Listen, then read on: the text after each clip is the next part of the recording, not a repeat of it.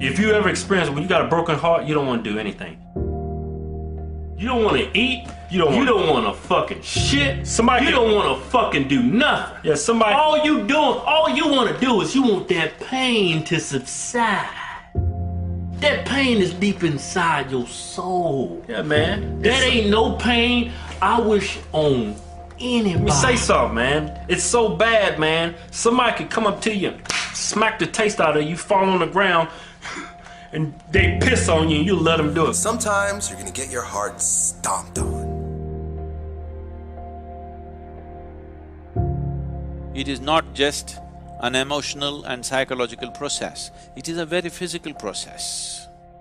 You have decided to kill something that is a part of you in some way. If it could be avoided, that would be best. But for some reason, you have come to that situation where this has to happen. To make yourself peaceful and joyful will become an extremely hard thing to do in your life. You get your heart broken, it's like it ruins your self-esteem. You're like, that fucking bitch! You know what I'm saying? But you gotta understand this. This happens to everybody. Everybody. Even the most richest, best-looking people, it happens to them too, man. Yeah. Not just you. It happens to everybody. Everybody. Everybody. Everybody, not just you.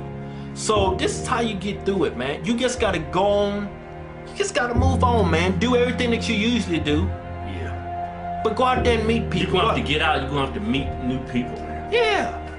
Your life shouldn't, if that person left you, your life shouldn't evolve around that one person anymore. Just move on. You gotta create your own life, man. Your existence has been nurtured by making a bond, a partnership, or a bondage, depending upon how you conducted this, to make yourself feel whole in some way. Most partnerships of this nature are made because by yourself you would feel insufficient, incomplete, but that's not how life is. This is a complete life process by itself. My friend, you need to make yourself vulnerable. You need to fall down. You need to get stupid in love. Let it happen to you. Let it happen to you. Go get hurt too.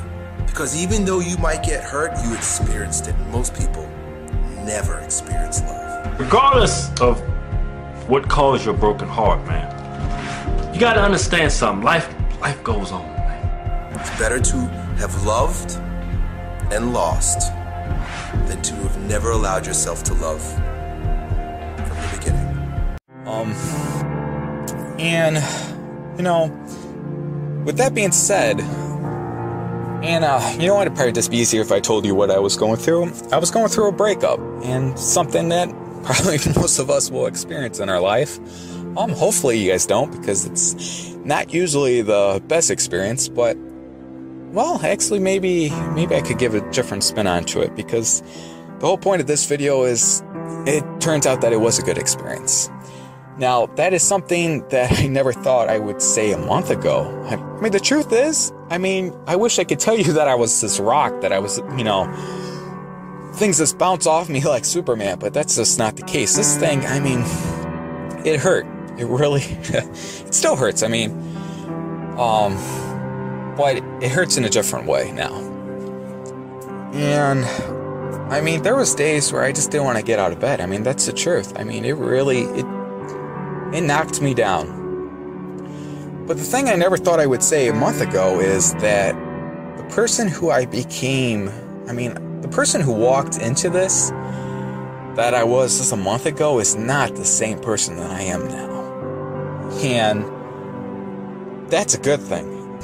The person who, walked out of that storm, I could have never became that person if I didn't go through this. And that's something I'm really thankful for. I never thought I would be saying that I'd be thankful for the, this breakup, because God, it hurt. It really did. But I am. And that's, that's something that it's going to be hard for you guys to, I guess, think about when you're going through it. It's something that I never thought, when I was going through it.